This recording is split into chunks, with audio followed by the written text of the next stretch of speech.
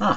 Another draft physics video, just a part 2, I guess, to the last video, where I did solicit some sort of arguments, but, I didn't mean them to be in the form of more rude crap, but anyway, that's sort of what you get. So I'll deal with the two. There was 2 comments. I don't know where the other one went, but well, I guess this is one of them. So Herbie Guitar, I'll do that first. It's just such a stupid comment. It's really not on the subject. Please explain your particle theory. Well, I have done that in hundreds of videos, and it's on the website. Please explain exactly what particles are. I don't have to do that. I've already defined what I'm able to describe based on the evidence. That they're corpuscles, little things, okay, of discrete nature, where they have a definable properties. They have a weight, so to speak, and a momentum. Certain things we can understand. Where they came from, nobody rational has a description of that.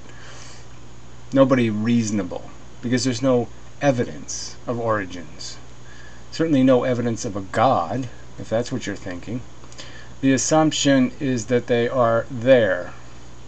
Again, this idea, no, it's not an assumption.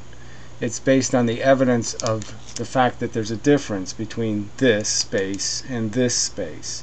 And we can quantify the differences. And if I put this in outer space, the difference becomes even more extreme. And we can quantify that. We can define it as a difference. We can see it, you fucking asshole. But what are they? What they are has nothing to do with physics. Physics is about explaining what can be understood from the evidence, what can be rationally observed and described. The evidence doesn't provide indication of origin. And why do they exist? So again, this question, why they exist. Why does the universe exist?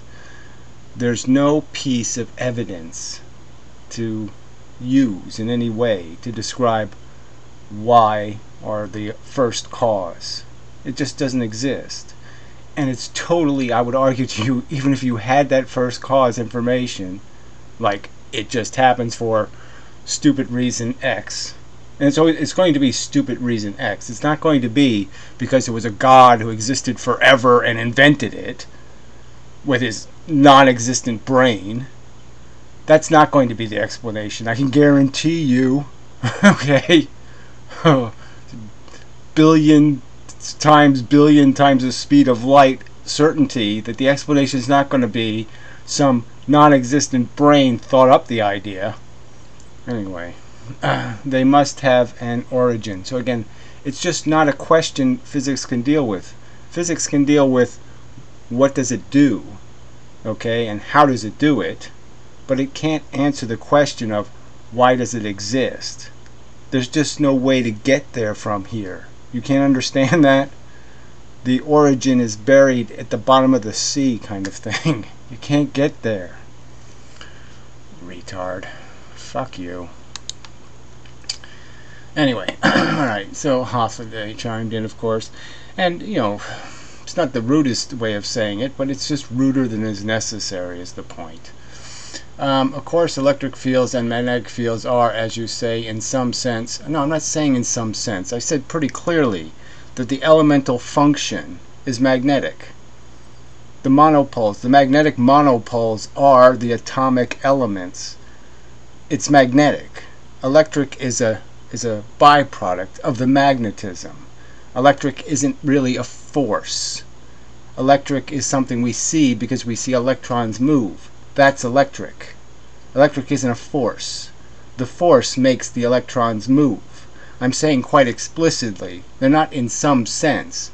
No, one is definable as a force, and one is not. Okay, the same. Maxwell unified them, in quotes, unified, in one particular sense. Yeah, well, he didn't really unify them, he just connected them. Okay, he didn't unify. Connecting and unifying are two different things. Unifying is saying they're both plants and they grow. That kind of thing. Connecting a cow to a a piece of grass isn't exactly the same thing. Alright. But also they are unified under special relativity. Now I could just put that sentence in bold type and just say, what shred of crazy fucktarded evidence do you have that there's any connection whatsoever between special relativity and the unification of anything? I mean, the whole theory is basically taking force out of the game entirely. Fields, everything goes, because now it's some sort of bent thing, and time is some kind of bent dimension. How the fuck does that in any way relate to this conversation? It can't possibly exist. Of all the videos I've ever seen, all the lectures in physics everywhere I've ever seen, I don't think there's been any moment where any element of special relativity was at all significant. In a sense, it was basically stated that, oh yes, well there's a 0.00000 times 10 to the minus 18 effect caused by special relativity. It was never an element of the conversation of anything to do with electricity or magnetism. It's just a preposterous sentence. But also, they are unified under special relativity. It's just, I don't know how you could possibly think that. Anyway, I mean, the theory is in complete contradiction. Anyway, the important thing to note, says you, is that they can be readily observed as different in some sense. Well, again, you say they can be readily observed as different. I'm saying, well, the difference is one exists as a force and one doesn't. One exists as electrons moving, and the other one exists as little bits, force bits moving. So screw that. I don't think you've given an account of that apparent difference. You say it's apparent, okay, that there's some apparent difference. I'm saying, well, let me read that again. Readily observed as different in some sense. Accounting for what difference? You're not accounting for the fact that my statement is that electrons and protons are monopoles of magnetism. I clearly stated it. And so where's this idea of a difference? One's a force, one's not a force. So yes, of course they're completely different. Anyway, take a comb through your mop of hair. So another useless insult from a bald guy. Petty bald comment, I guess. Your penis is showing, the little tiny one. The only one you have. And watch it drag around some tissue paper or deflect water. So you could just ask the question. You could say, how do you account for? That's what I was sort of looking for. Is some sort of evidence that somehow this can't work somehow. But again, it's not it's your will to misunderstand. It's not that I gave you reason to think I said something that is in conflict with that fact. Because I didn't say anything about static charge. I mean, that really wasn't part of the video, so I didn't get into it. But I'll explain it. Anyway, stick a balloon to a wall. Well, I did mention that. The electric force affects everything. So again, he says it's a force. And again, I'll say, there is no such force. There's moving electrons. That's electricity. And they're moved by magnetism. Alright. Whereas the magnetic field only affects certain materials. Everything has protons and electrons in it. Therefore, everything is held together. Every atom is held together by magnetism. I said that in the video also. Alright, so anyway, this Art douchebag says, Hathaway, do you realize this nut thinks electrons are magnetic monopoles, right? Yeah, I said it in the video. I said it exactly. That's exactly the whole point of me making the video, was to point out that I don't think you have any evidence that they're not the magnetic monopoles. That there's no circumstance experimentally that can't be explained as electrons and protons being the monopoles of magnetism. So I'll go to drawing and explain some of these facts. I don't know how many of the facts I need to go over, but I'll go over as many as I can think of that are relevant. Alright. Camera's not great, but Focus is kind of sucky, but it'll have to do. Alright, okay, so magnets are magnetic because the atoms in the magnet, okay, the entire atom in the magnet are in an orientation. So the magnet is magnetic because all the atoms are lining up with their protons and electrons in the arrangement of the magnet. So the red dots would be above the black dots. So all the atoms are lining up as the creating the effect of the magnet. And black dots ahead of red dots on this side. I didn't do that very well, but it doesn't really matter. You get the idea. You'll get it if I have the picture in view. So they're all fixed. There's no free electrons on a magnet. It's a conductor usually.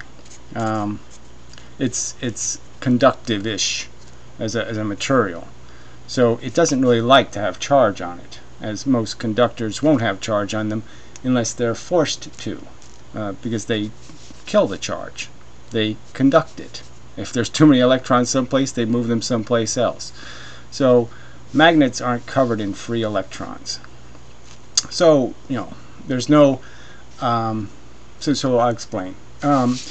Whereas, say, a Van de Graaff, okay, a thing that creates a huge amount of voltage. So we're talking about a huge pressure, and we'll just say positive for the sake of, they can be positive or negatively charged.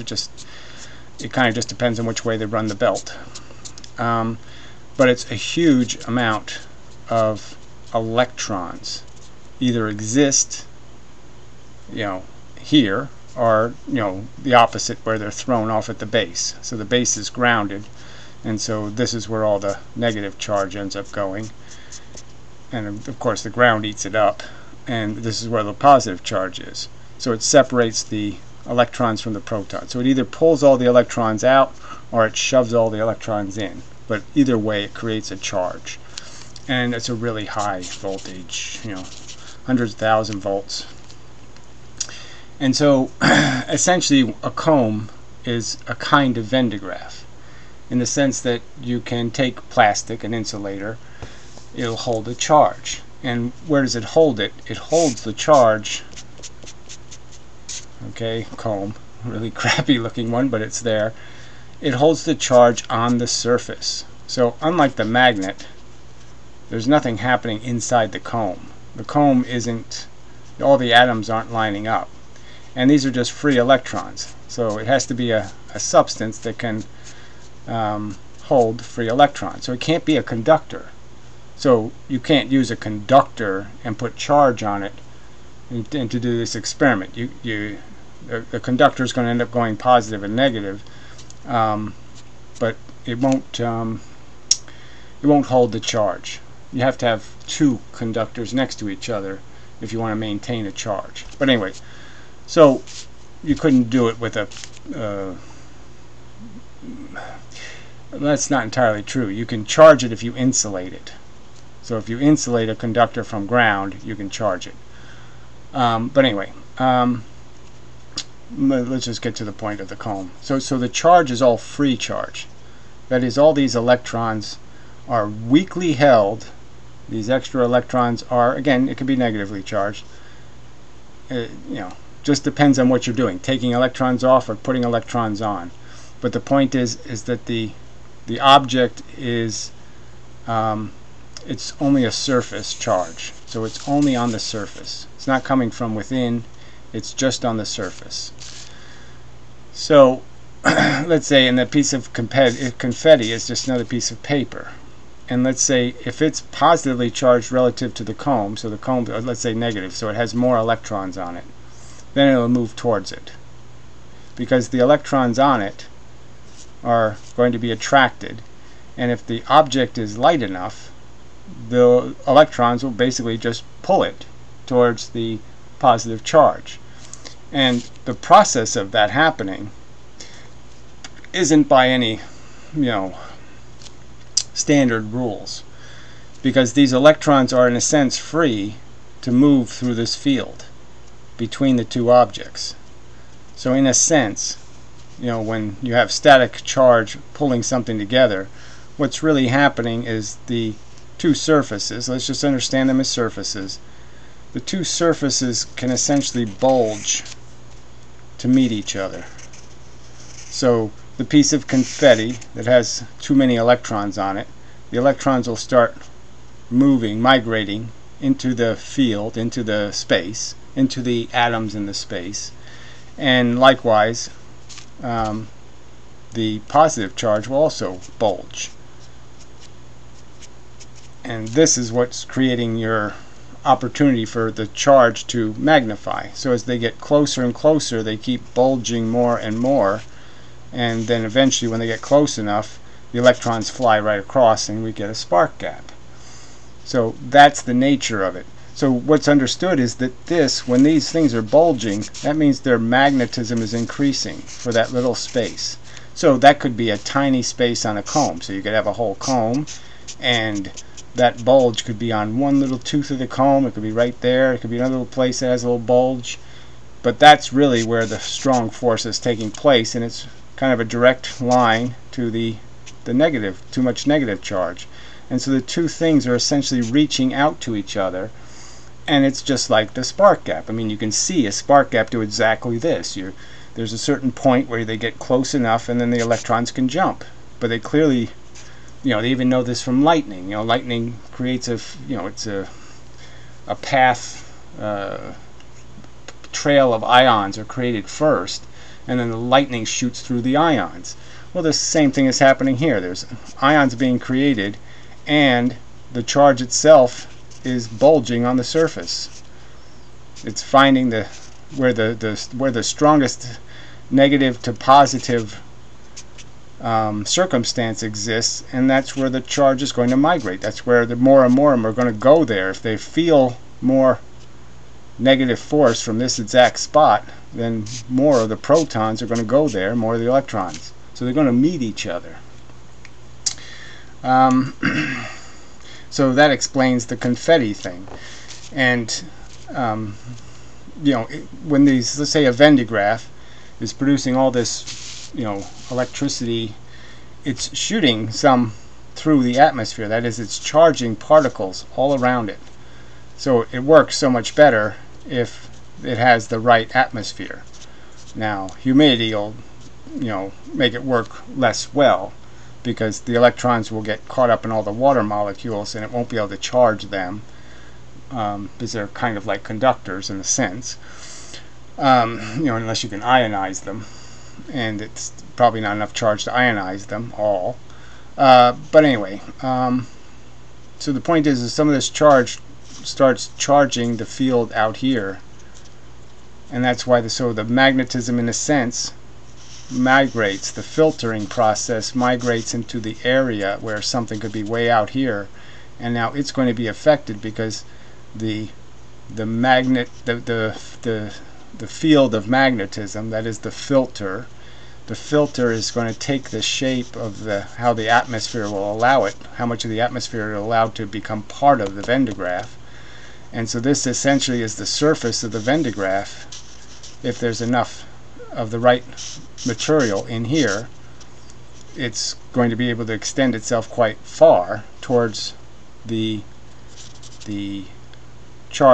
negatively charged particle that has too many electrons, and so now it's going to be able to kind of pull it with this bulge of magnetism that it's moving and migrating into the environment. Show that better. Alright, so what other example do I need to show? The water. So Hazali brought up the water one, so we'll do that. That's a lot more complicated though. And you know, it has to do with the fact that the water's in motion, which is necessary for it to happen. So the water is moving through a faucet, and it comes down, and so it will pick up the charge of whatever the spout is, and what happens is it creates ions, positive or negative ions. So water can be ionized positive or negative. That is, it can lose electrons or gain electrons fairly easily. So when you move the comb with the charge on it near the water, what's happening is eventually some of the charge, some of the electrons leave the comb and hit the water. The water has this motion plus the electrons motion, and it creates ions. Those ions free electrons, which go back to the comb actually, and keep the charge on the comb, and that process, you know, becomes one of those eddy currents, so to speak. And essentially you're ionizing the water, which in a sense is magnetizing it. You're giving it a positive or negative polarization, and it's just, you're pulling the water towards the opposite charge. Clearly there's some interaction between, I think, the source. So I think if you do this experiment too far away from the source of the water, it won't work as well, but I can't be sure of that. So, but I'm just saying water is a little complicated, but it is just ions again, and the ions are being created, by this same effect. That is, especially near water, you have a bunch of free little tiny water droplets.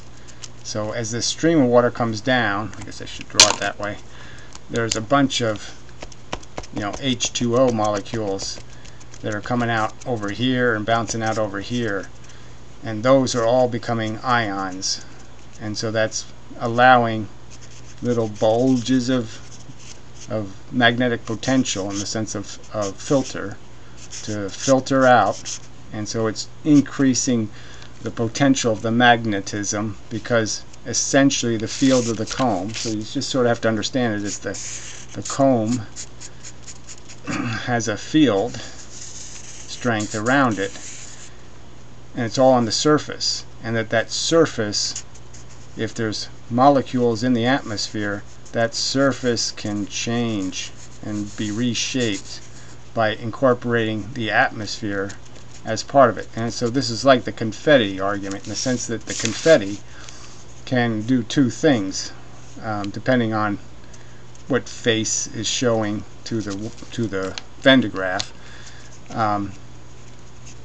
It can move away or it can move towards, depending on what the charge balance is, and it can actually just stick. So you could have a Van de Graaff that's really positive, and the confetti will stick to it and essentially just become part of the Van de Graaff, in that it's stuck because between the layers, here's the Van de Graaff layer and here's the confetti layer, there's a plus minus relationship, and the other side of the confetti goes plus. Now usually these are things that are kind of insulators. So paper confetti isn't a great conductor. So conductors aren't going to be affected by static charge as well as insulators are, because essentially what happens with the insulator is anything that hits it sticks to its surface. So if a bunch of electrons come at it, they're going to stick, and it's going to become positively charged fairly easily. And once it becomes positively charged and the Van de Graaff is positively charged, then it's going to be repelled. Unless it turns around, okay, and has a negative side over here. But like I say, it can just as easily end up positive charged on both sides, because it's an insulator. It doesn't balance the charges. So whatever charge it collects, it keeps, and whatever charge it loses, it loses. So there's another example. Let's say there's a piece of confetti coming down, and it has extra electrons on its surface. The extra electrons, say if this in the Van de Graaff, let's say was, say it was positive. What will happen is the excess electrons will actually fly off the surface and leave the piece of confetti, because they're not tightly bound. And then the confetti will become positively charged because it lost its electrons to the Van de Graaff, and so now it has a positive charge, and now the two positive charge will repel, and it'll fly away. So it'll go into the charge field seemingly neutral.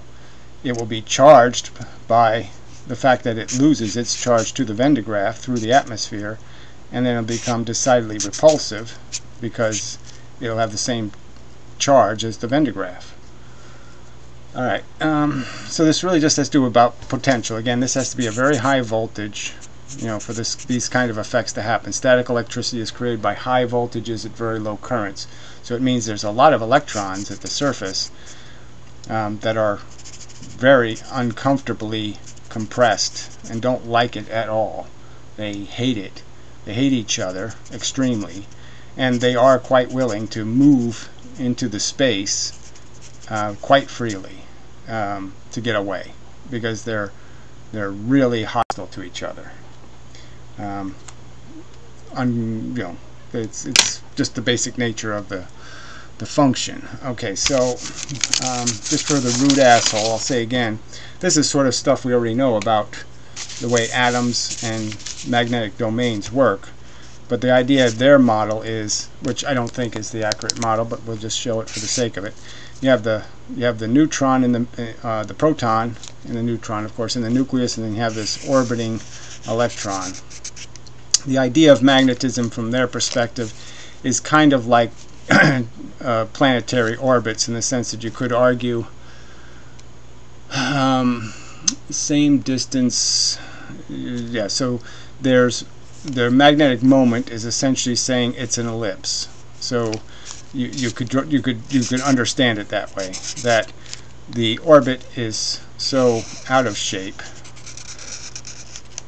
Well, I guess you should draw it this way, but anyway, it doesn't really matter. That the electron spends a lot more time out here than it spends down here, something like that.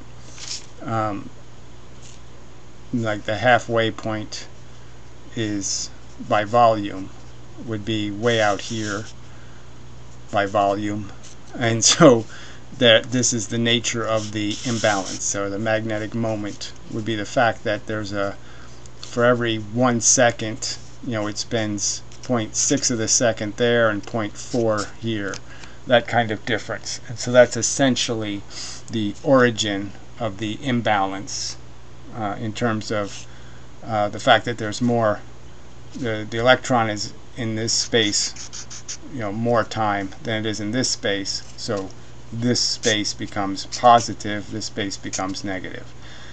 And so that's their basic theory. I would argue that the electron isn't spinning around and all that kind of crap, that they're in fixed locations held by the magnetic force between them. I've explained this before, but essentially the nucleus is the positively charged, and the electrons are in positions around them, and they can't go into the proton because they can't overcome the repulsion between the electrons. So you can't go this way because this repulsion between these magnets says no. So you can arrange magnets, if you're very careful, you can arrange them in positions where they'll stay in those positions because the force will be exactly equal, and there won't be any way for them to flip over. So if you can prevent magnets from flipping over, you could take magnets north side up, north, north, north, and put one flat that was south side up, and you could set them up in this arrangement like between two pieces of glass, and you could set up an arrangement where even though this magnet wants to crash into this one, and this one wants to crash in, and this one wants to crash in, and this one wants to crash in, these external forces between the magnets repelling each other prevents them from moving in this direction. And that's basically the tension that holds atoms together. So this guy thinks this is a nutter theory. Okay, that there's no hope that this could be anywhere close to a correct answer. And I'm arguing they already have all the pieces, in the sense of they already have an atomic theory that creates circumstances that are so obviously similar to what you could create with magnets if you just use a few special circumstances, you know, where the magnets can't flip over and all, you know, the simple rules I've created. Because we don't have any other way to synthesize it, because we can't create monopoles. We can't create a lump of electrons and a lump of protons to use as demonstration models. But if we could, that's how they would work. they would work just like magnetic monopoles. Yeah. Alright, so is there anything else? I guess we'll go back and reread it to see if that covers enough of this stuff. But the real key thing is the difference is that electricity creates charge on surfaces. Okay, so the thing is in here and the charge is on the surface. Magnets, the charge is in the magnet, so to speak. There's no free electrons. They're not covered with a bunch of free magnetism. The magnetism is throughout the structure. And the same is true of a conductor. So when a conductor has electricity traveling through it, it's still a conductor. And what's happening is the pressure is being realized by creating surface electrons. And that's the nature of the pressure is the fact that you're pushing the electrons, and by pushing them it means that as you travel down the conductor, there's more electron pressure at one end, that is, there's too many electrons out on the surface here, and then there's too few on the other side. And it's basically just creating a magnet, but it's a very superficial magnet because it's just on the surfaces. It doesn't go out throughout the whole conductor. But then with things like copper, you can make them more magnetic by putting a magnet next to them and running it down their side and creating more magnetism inside the atomic structure.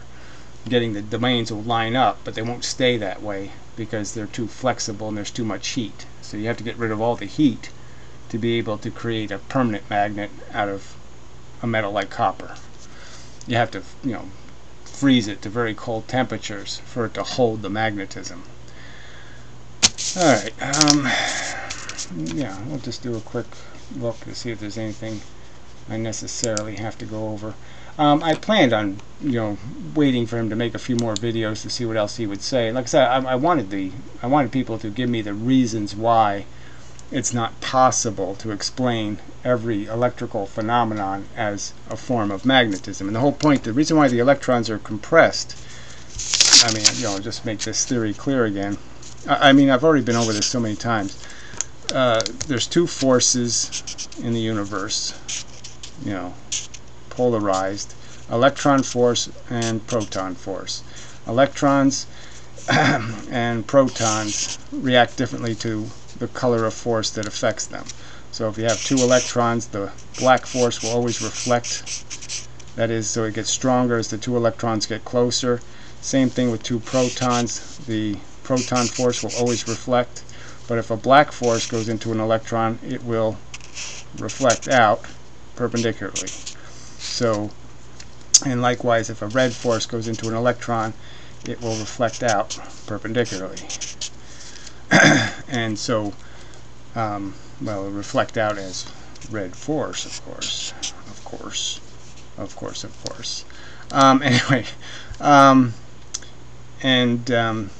that's the nature of the relief valve. So if you have a proton and an electron, two electrons, let's say, and then you have a proton between them. This is the point with the strong nuclear force, even though I drew it exactly backwards. You get the same idea. That no black force can get trapped because it all leaks out. No red force can get trapped because it leaks out. And what you end up with is two electrons that wouldn't be able, in free space, they would have too much reflection between them, and they can't get any closer because the pressure would get higher and higher as the ping pong ball, so to speak, bounces back and forth. And so, but you can get them unnaturally close to each other by putting a proton in between them, because it gets rid of most of the force. There's very low pressure here. So the only pressure that can be maintained in between there is the occasional circumstance where red force goes into an electron, perpendicularly leaves and hits the proton, and then bounces back again and leaves. So there's always a minimum pressure that'll be felt from the field. but it gets rid of all the pressure except for that minimum pressure. And pressure is the whole reason why electrons move through a conductor. So again, it's the idea is you have electrons in the conductor, and the idea is you push magnetic force in. That's the black force. The electrons are moved by it. They move away from it, and by moving away from it, they create higher pressure. They can't. There's other electrons in here that are saying get away, so they can't. They have to become compressed because they can't break through the atomic structure to go deeper. So the electrons themselves end up getting pushed into each other, and as they're pushed closer to each other, that creates more reflections, and that's what we call voltage. The higher pressure between the electrons is the higher voltage. And when you release that, then they relax back to their normal state. So alternating current is almost 4 currents. First you compress the electrons, then you relax the electrons, then you pull the electrons back because you use positive force, which means the electrons have more liberty to go out into space. Then you push them back again. Then you let them relax again because you take away that low pressure.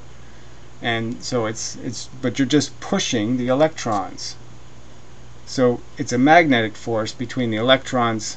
The force between 2 electrons is magnetism. This force here is magnetism. And when this force is released as a photon, okay, that's what it is. It's really a piece of magnetism. It's a segregation at a frequency. It's the force between the electrons. And the electrons move much more freely than the protons. The protons are heavy and stuck in the middle of nucleuses in most cases. They don't have any liberty to go anywhere. So this whole conversation is really about the fact that atoms create, a proton creates field energy all the way around it, just like a planet. It's going, just like gravity. It's going in all these places. And the only places that are filled is where the electrons are. So there's still other spaces that are still attractive to electrons because they're far enough away from these other electrons, and the electron can be weakly held here, and you can just hang out here in this weak bond. And these are the electrons we're talking about. They're getting pushed into the atoms. They're compressing this energy, creating pressure, higher pressure. And that's what's really happening, is these electrons, these semi-free ones, are moving towards the proton and then moving away from the proton, and moving towards and moving away. And they're held semi-weakly, so they can also be pushed from one location to another location, to another location. They're not fixed. But that's physics that's already in the standard model, in the sense that that's how they understand conductors to work, is the very fact that they have weakly bound electrons, an abundance of them, to be able to be pushed around. But these other electrons can't be. They're too strongly held. But the point is this proton force is in all these places. So the proton can hold more than the electrons it has in its orbitals. It just can't hold them strongly. Alright, it's like this, well, I won't use the sun as an example, but whatever. Alright, well, I think that's probably enough for covering what I have to here. Let me just check, see if there's any other snarkyisms. Alright, so again, but they also are unified under special relativity. I'd love to see the explanation of that that's in some sort of English form. There's absolutely nothing in special relativity. Space-time cannot in any rational way be connected to magnetism and electricity. That's just preposterous. The important thing to note is that they can be readily observed as different in some sense. What I'm saying is there's not 2 fields, there's only one field of force. So there's only one force involved. It's the force created by a magnet, the filtering of the polarized field energy.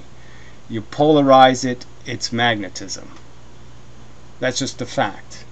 And the only one of those two forces, of the magnet, the only ones of the poles that are relevant to electricity are the ones that move electrons, because the protons don't move very well.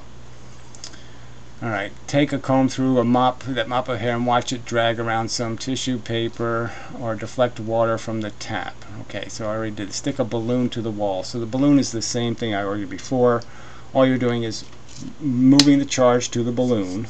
So when the balloon is in the atmosphere near, say, a Van de Graaff, it'll get positively charged just because it's getting hit essentially by the electrons. They're sticking to its surface, and now it has a charge. And if it's the other way around, all the electrons are pulled off. But regardless, it's going to have a charge relative. It would be very unlikely for you to put it near a Van de Graaff and end up with the same charge as the wall. The wall is going to have the grounded, neutral kind of charge. So it's going to either have more electrons than the wall or less electrons than the wall. But it's not going to have the same number in proportion to protons, so it's going to stick. Alright.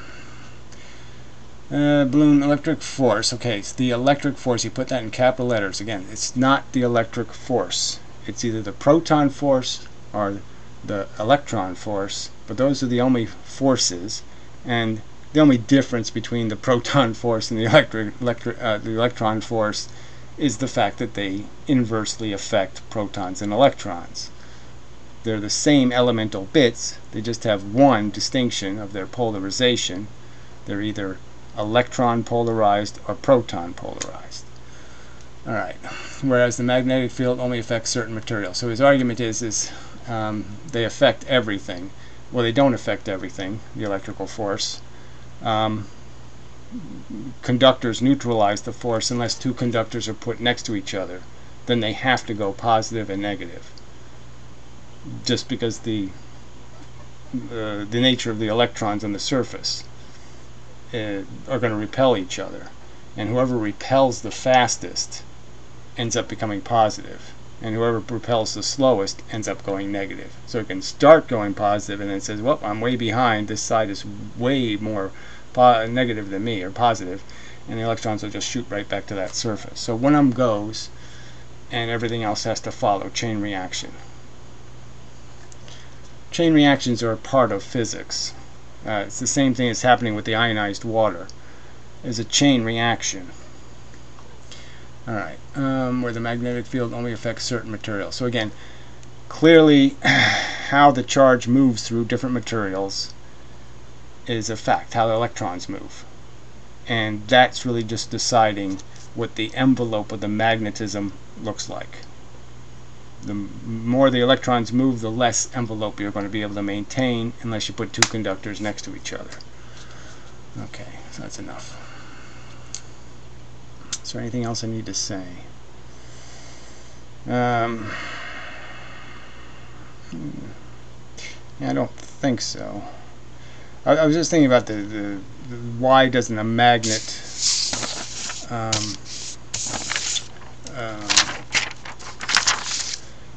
it does. so magnets magnets can't bulge. Magnets can't change their magnetic profile through induction. So when I was making the argument about the fields bulging towards each other, that's why the magnet is so weak in terms of the static charged object. It doesn't sense it as magnetic because it can't conform to it. So the magnet doesn't.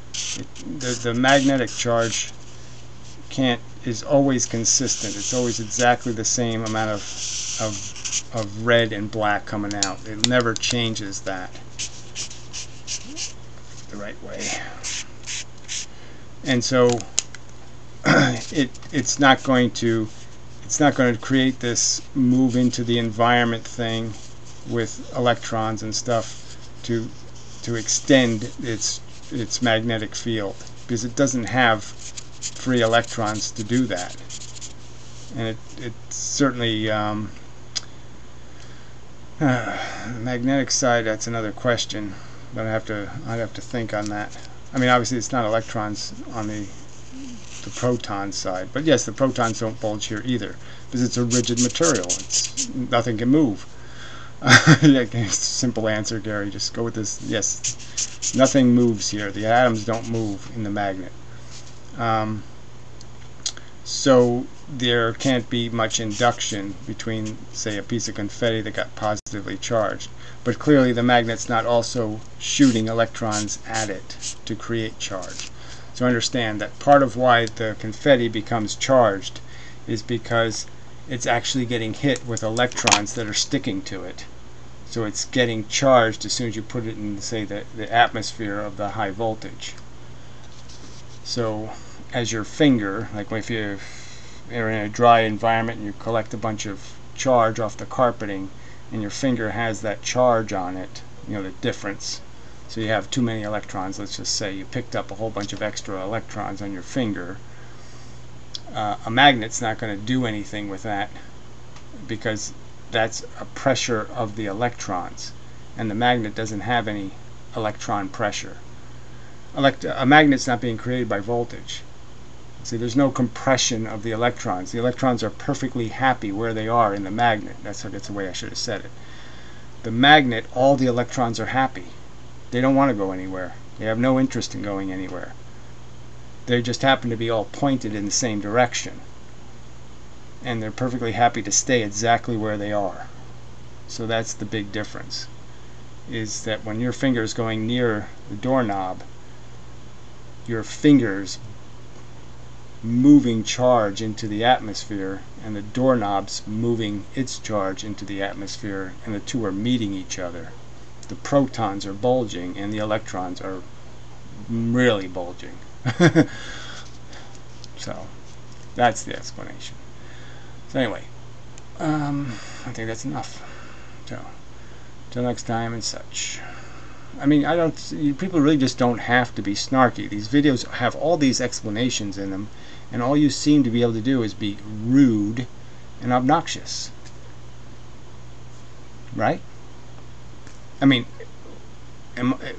my original video, was it in some way rude? Oh, merely because I pointed out that I think it's kind of, physics should have figured this out a long time ago, that these dots are pretty easy to connect. So that's being rude by saying, look, there's so many things these forces all have in common. Why are you using a different force for all these things when one force will explain it all? With two polarizations. It's kind of obvious. I'm just saying the fact that there is no such thing as an electric force, in the sense that there's no reason to invent, there's no need for the creation of some extra force, when, if you understand, the electron and proton do what the north side and the south side of magnets are doing. You don't need the electric force. But that's too rude of me.